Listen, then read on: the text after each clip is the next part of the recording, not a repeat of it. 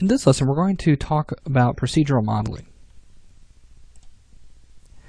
Alright, so in the last lesson we had used a path and a shape to create this lofted object to create our straps here. Now, for the straps, we want to change the shape of those as they are very hard on the corners, and really we lose the overall realism of CG here. Okay, so what we want to do is we want to take care of those. So to do this, we would have to convert it to an editable poly. And we could do that by right-clicking, convert to editable poly. Now, if we did that, we would lose all functionality with our loft object. And what I mean by that is if I go to loft, and then I go into rectangle, or excuse me, path, and then line, and then I change my vertex mode, okay, and I come in and I start adjusting the vertices. Okay, so I lose this flexibility, but I still want that because I'm going to be using these as a base for the rest of the straps on this object. So I don't want to lose that. So let's turn off vertex mode. Let's talk about a different way of modeling. And this is called procedural modeling. And this is where we actually add multiple modifiers on top of one another to create a history of the object itself. So starting out with this object, it is a loft object. We have the ability to change the line, change its shape, or the path in which that shape is lofted onto.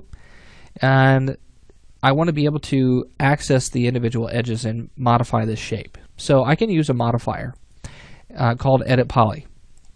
Now this is the same type of functionality that we would have by right-clicking and converting it to an editable poly. But now it's in a modifier form. So here I'm just building a history in which this model is built. So loft first, and now it's editable poly. I can come in and go to edge mode. I can double click on these corners, holding down control to create these loops, and then I can use my chamfer tool to smooth that out. So I'm going to go to 2 and hit OK. So once that has been chamfered out there, we have our settings set. Let's go ahead and continue to reshape this. So let's go to edge mode, and I'm going to select this edge right here. And let's hit ring. Now by hitting ring, it's going to select all the parallel edges, but it didn't go underneath, and I want it to select those as well. Now I could go ahead and hold down control and select ring, and it will select the rest of those. And then now what I want to do is I want to come in and change the overall shape by adding in some more segments. So let's come in and let's go to connect, and let's add in 3 segments and hit OK. Now at this point I'm going to go to vertex mode by hitting 1 on the keyboard. I'm going to right click and cut from this vertex on the corner across to the opposite side. Let's do the same thing underneath, and there we go. Now I don't need to do this at the top as it's going to be hidden, so we're just going to leave that one the way it is. So let's go to polygon mode.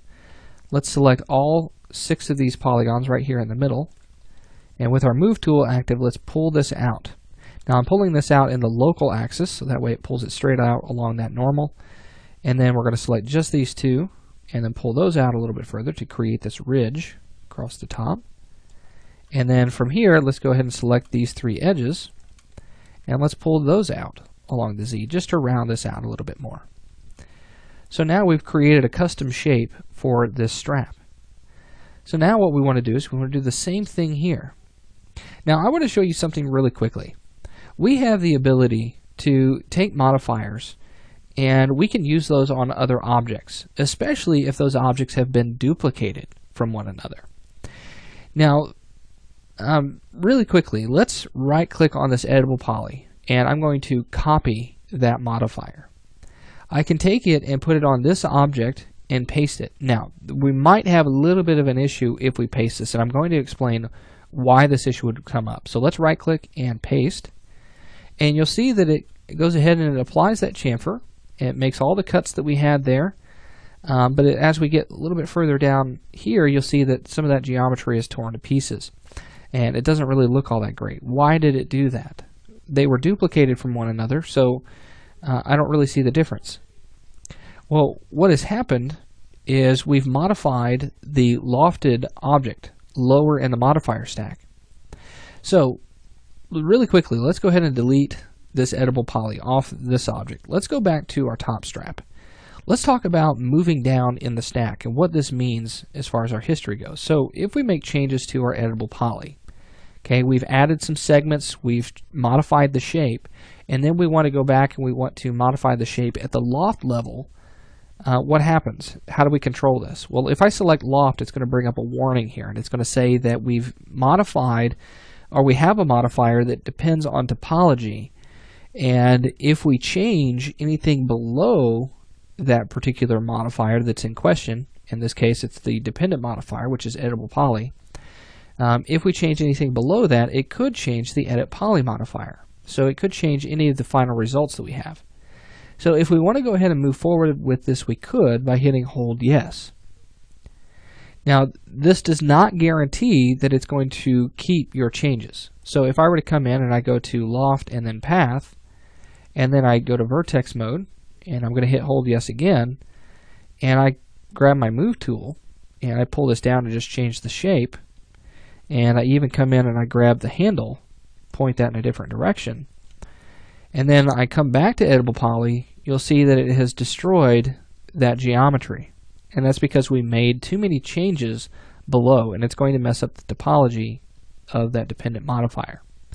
So let's hit Control Z a couple of times, and let's get back to our original state.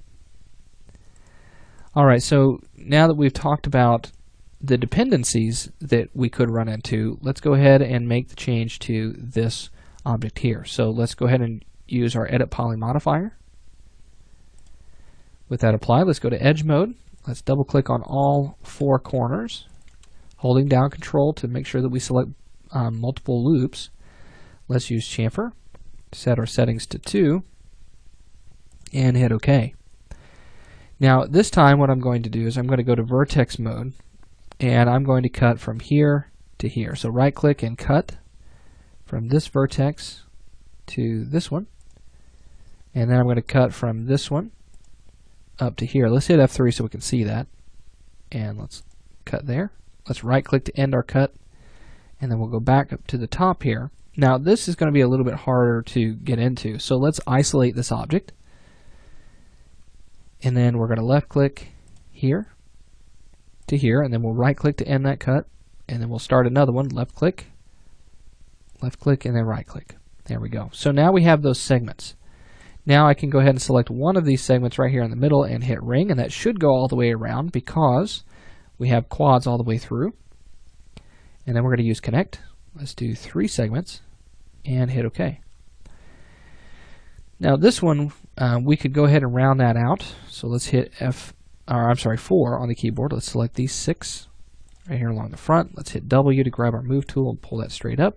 Take these 2, pull those up, and then hit 2 on the keyboard to go to edge mode. And let's pull those up. Okay, round that out. Let's do the same thing here on the bottom. 4 on the keyboard. Let's select the 6 in the middle. Pull that out. Take the 2. Pull that out. And then finally the center edge, or center set of edges. And round that out. And there we go. So now we've created those straps. Let's turn off isolate mode. And there we go. So now we have this set. Now before we move on, let's do a little bit of cleanup. Let's select this rectangle that's in here and let's delete that out, and then let's hit F3 and let's select that line and delete it as well because it's no longer needed. So now what we can do is we can take these straps and we can select all of those and we can copy those. Now before we copy these, let's smooth these out by their smoothing group. So under edit poly, let's go to element mode, select the element, and scroll down to our smoothing groups and hit clear all and set them all to 1. Let's select the next object in line, so it's going to be our buckle. Let's go to element mode, select the element, and I'm going to go up here to my modeling tab. I'm going to go to properties and then smoothing groups here. So you can see that we have the same tools along the ribbon as also in our control panel. So whichever you prefer is going to be up to you. So I'm going to select this, properties, smoothing groups, clear all, set that to 1, and then come in and we'll select the next object, smoothing groups, properties, clear all, set to 1. And let's make sure that we have that set there. Not sure if that got set exactly right. Select all of those properties, smoothing groups, set it to 1. There we go. Looks like I accidentally turned that off. Alright, let's hit F4. See, all of that is smoothed out. That looks great. And now let's select all 4 of these pieces and let's make a copy. So hold down Shift, drag that out in the X, and then let's rotate it 90 degrees. Let's make sure that our reference coordinate system is set to view, so that way whenever we rotate it, they rotate together. And then we'll move this over and get it into position, but you'll notice it's quite large. So let's take our scale tool, scale that in all 3 directions, grab our move tool, and we'll pull that down. We'll try to get that to fit into position here. So that's going to fit right up against this edge here. So now we've got a little bit of an issue. If I go to my front view, it's kind of hanging off the bottom here. So let's make sure that we go to vertex mode, take these vertices, and switch this from local to view, pull that straight up, and I'm going to take these and pull these out. Now you might be asking, why aren't we using the loft here? Okay, well, I've already created this this shape, and it's fairly close anyway, so there's no sense of removing that editable poly, changing the shape of the loft, and then adding another editable poly and then reshaping all of that again. So we're just going to leave it just the way it is. Okay, so now let's go ahead and create our final copy. We're going to hold down Shift and drag this over, and then we're going to rotate that 180 degrees and then position that where it should be.